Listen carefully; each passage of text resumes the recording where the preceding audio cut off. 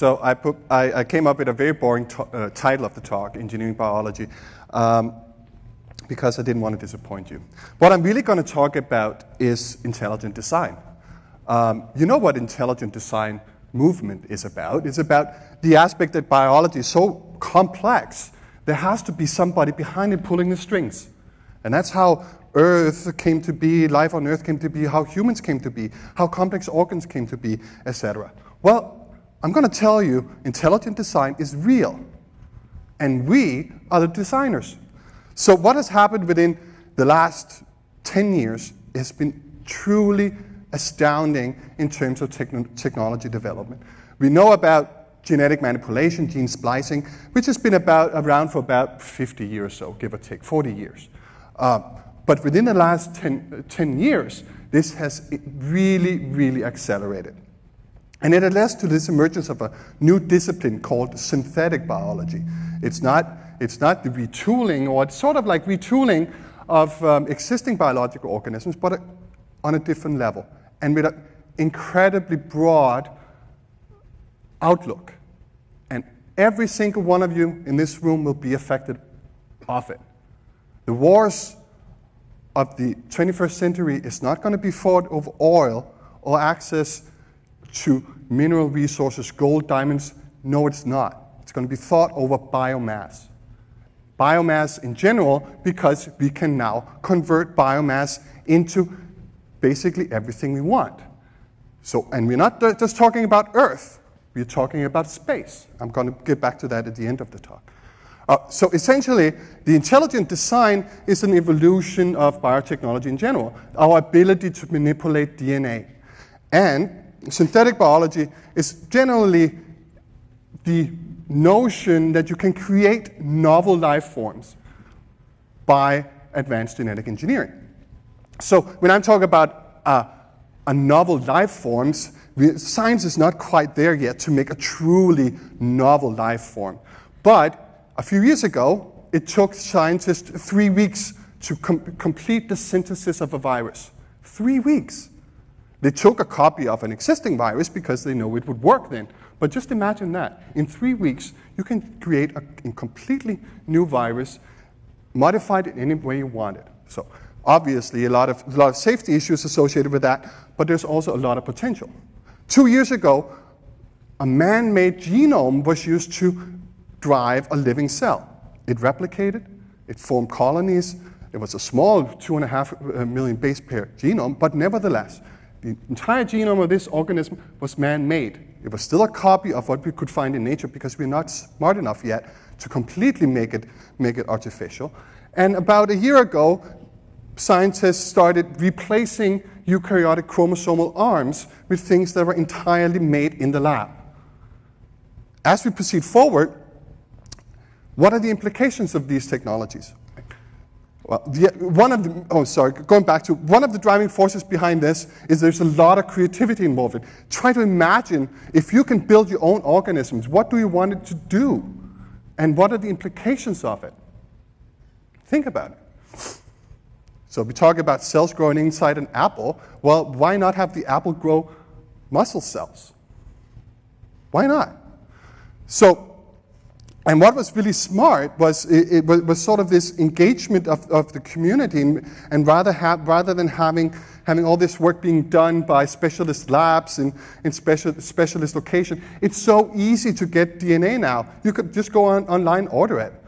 You have to pay about 20 cents per base pairs, but the price is going to come down, down, down, down. And you can pretty much create, or go order your own gene. You can have it in a week. It's amazing how these technology has advanced. So what happened about a decade ago was this generation of a competition at MIT where undergraduates with no prior knowledge about biology essentially could come in and propose designs and try to go to the lab and see whether they could get it done. And tinker with these things in any way they can imagine. And if you go and look on the web, you'll find a million examples on projects that have been incredibly successful. So sort of on the creative side, it's astounding. What we're talking about now is that, undergraduates are too advanced. No. We want people in high school to do this. because you don't really need a lot of technical expertise anymore. We have machines to do all the technical stuff for us. So we don't have to labor around in a lab endlessly long nights. No, we put the sequence of the DNA we want into a computer and send it off via the internet, and you get the physical material delivered to us. Now, so that's fun and all, but what are the global implications of this? Well, so one of the things is, what is the outlook on the bioeconomy going forward? And there are really serious studies and very serious implications of this. Because if we can't convert biomass that we find, well, it's really useless, right? Because only cows can eat grass. And growing cows have a lot of problems with it. They secrete a lot of gas in the atmosphere, and they're very expensive to do. So, well, one of the things we can do is we can grow meat without the cow, right? That's one example. So the bioeconomy is going to grow tremendously. It's been estimated that by the end of this decade, it's going to be about $240 billion worth in commerce. And the vast majority of that is going to be within biofuels. Now, right, oil is a fantastic thing, but it just disadvantage is it takes a couple of million years to produce. So instead, why not use corn, sugar, whatever we can find and grow? And people are claiming that's a renewable resource. Some people saying it's not that renewable. Once you cut the forest and taking all out the sugar, well, you're just going to have nothing left to build on anymore. Anyhow, that's another discussion I'm here to talk about. But it's enormous. And that's why I'm saying that the wars are not going to be fought over oil, because they're going to be depleted. The next natural resources we have is biomass. I'm going to go back to some of the more positive things about what we can do with these synthetic organisms. And this was a team from University of Edinburgh. It was a team of undergraduate students, first to fourth years, like everybody else. And what problem they wanted to address was this problem that arsenic poisoning has devastating effect. It's really expensive to detect in developed countries. So what they came up with was engineer a bacteria that they could freeze dry, and then when you took a well water, you put the freeze-dried bacteria into the well water, and the bacteria would change the pH of the well water if there's arsenic there. And that's very easy and very cheap to detect. You just need a pH indicator.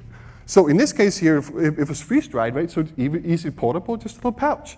And a little pouch with the nutrients that will allow the bacteria to grow in the well water. It's fantastic. Absolutely fantastic application of how we can re-engineer organisms to do beneficial things. So the more outlandish applications of this is that now we are think about what you can do, right? And it has been around that if we want to seed life on another planet, how will we do it?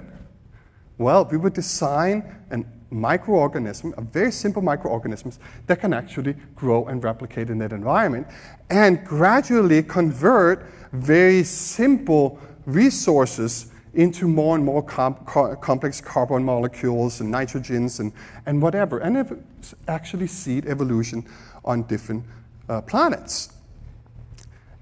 So actually, this is for real. NASA now has a synthetic biology initiative that sort of will explore how the construction of new biological functions and systems that are not found in nature can go in and help NASA's long-term mission.